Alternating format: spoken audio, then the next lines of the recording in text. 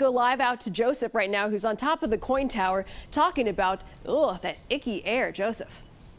Yeah, it sure is, Natasha. It's like a smoke screen out here. The smoke is thick. You can barely see. That visibility is limited. Now, being in the Pacific Northwest and an Oregonian or living in Washington, part of our lifestyle is being outdoors, but health advisors tell me today and for the rest of this evening, they advise getting behind a door, under a roof, and staying indoors.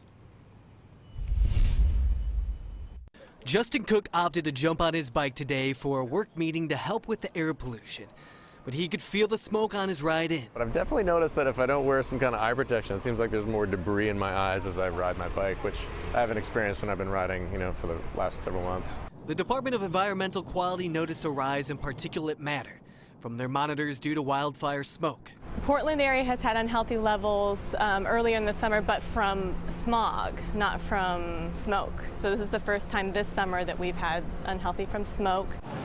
So what can we do to make sure we're setting ourselves up for success? Kirsten Aird with Oregon Health Authority has some tips. For the general population, the best advice is that everyone should stay indoors. Limit your time outdoors for sure.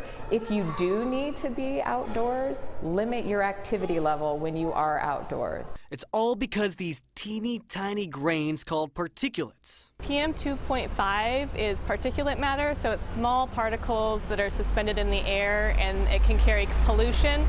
But we all know rain can't slow us down. But with smoke shrouding the city, it's better to find shelter indoors.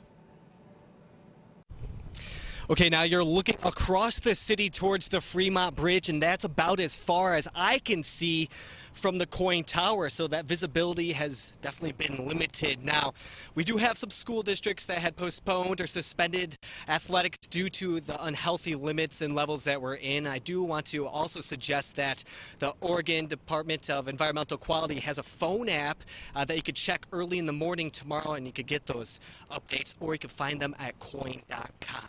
Back to you in the studio.